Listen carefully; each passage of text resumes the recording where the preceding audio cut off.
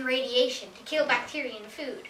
So he gave demonstrations to show how it worked, but they never seemed to turn out right. And now, I'll subject this meat to high-energy electromagnetic waves, and it will make it more safe to eat. There, now the X-rays have completely penetrated the meat. It is not radioactive and completely edible. Anyone want a free sample? I'm gonna get cancer! I'm going to glow in the dark! I feel weak already. No, you don't understand. It's good. Everybody, calm down. There's no need to panic. As you can see, this scientist isn't very good at explaining his ideas. I think he needs some help. Fortunately, the Snowmobots team have a great solution to his problem. The food they studied is ground beef. And their problem is that even though irradiation is a great way to kill bacteria, people have an irrational fear of irradiated food. Their solution? Educate people and tell them that irradiation is safe and kills bacteria. Let's handle this. Where do you get your ground beef? A grocery store. Duh. But the question is, where does it really come from? We traced the trip ground beef takes from the farm to your table. Along the way, there are many places where bacteria can and do sometimes get in the beef, but it mostly happens at the processing and packaging plant. Right after the meat is packaged is a great time to kill all the bacteria. Over the last 10 years, methods people have used haven't eliminated the foodborne illnesses as much as we'd like. Obviously, we need something to reduce these levels significantly. But what is the answer? Radiation is the answer. Radiation's scary! It's not scary.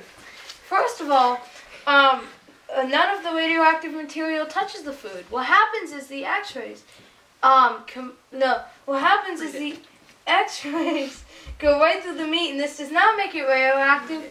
And the meat is not. The meat. Second. And second. People have been using irradiation for a while on medical and baby supplies, and a lot of organizations support it, including USDA, CDC, and NASA. Third, decades of research shows that irradiation does not significantly affect the taste or nutrition levels in food.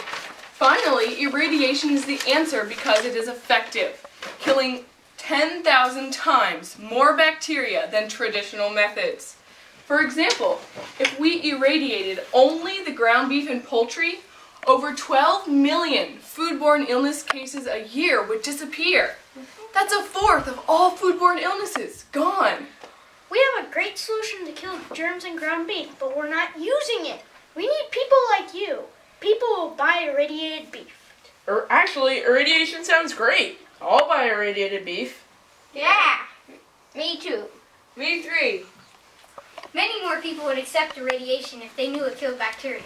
So the Snowmobots have met and will meet with different organizations, such as Boy Scout troops, 4-H clubs, individuals, and experts to tell them the benefits of irradiation. Is your beef irradiated? No, it isn't. That's why it can make you sick. It can make you die. But if you cleanse it with an X-ray, it'll make it safe to eat. That's why you should irradiate your meat. Woo! Yeah, guys, we're not doing a song. We're out of time. What about the references, the experiments, the brochures?